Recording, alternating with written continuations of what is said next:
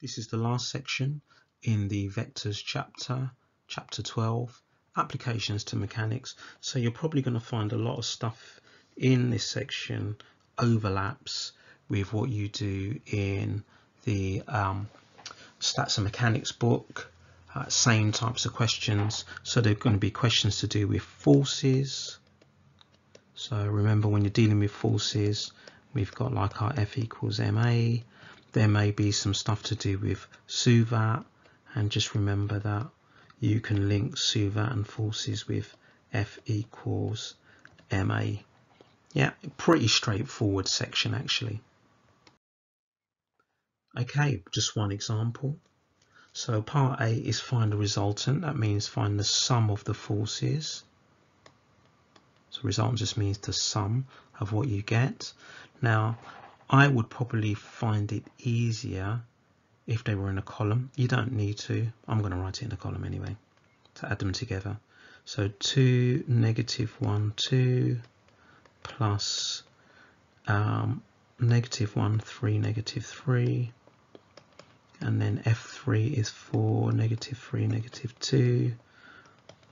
So that gives you F1 plus F2 plus F3. So I'm going to get in the top row 2 minus 1, which is 1, plus 4, 5. And -1 plus 3 is 2. 2 minus 3 is -1. 2 plus -3, that's -1. Minus 2, which is -3. So that's the resultant force. So that's what R is. I suppose they want it in the form I, J, K, because that's the form it was given in. Part B, find the acceleration of the particle. Right, we're given the mass of the particle up here. So we just use F equals ma using vectors. So the resultant force is this 5, and I probably prefer to do it as a column. 5 minus 1 minus 3 equals the mass 0.5 times by the acceleration, which is going to be this PQR.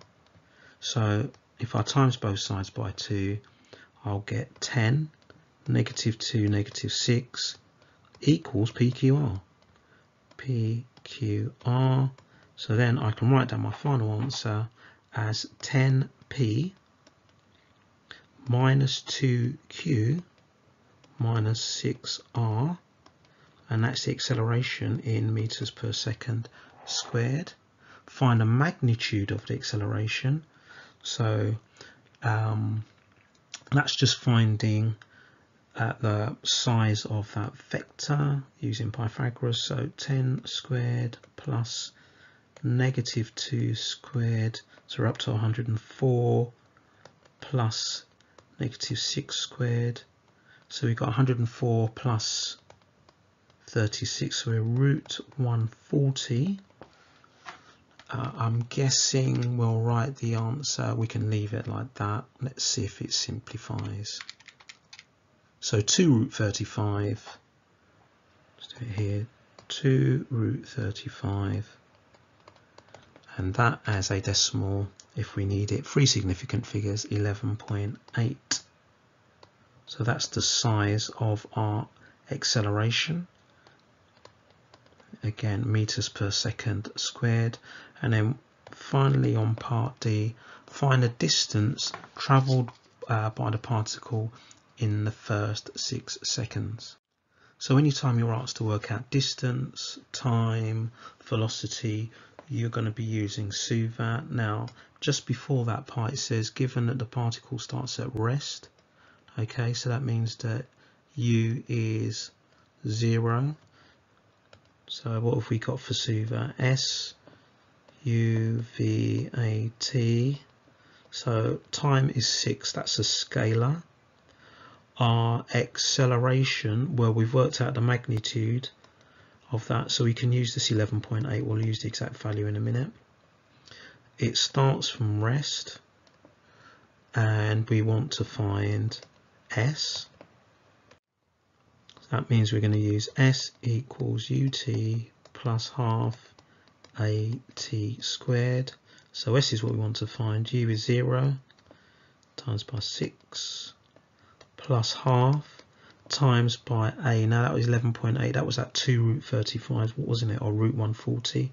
So 2 root 35 times by 6 squared. So we don't even need to rearrange anything. We just get the answer. So a half times by 2 root 35 times by 6 squared, and I get 36 root 35, 36 root 35, and as a decimal, that's 3 significant figures actually becomes 213. So let's write down 213. That's 3 significant figures, and since we're working out a displacement, that's going to be in meters.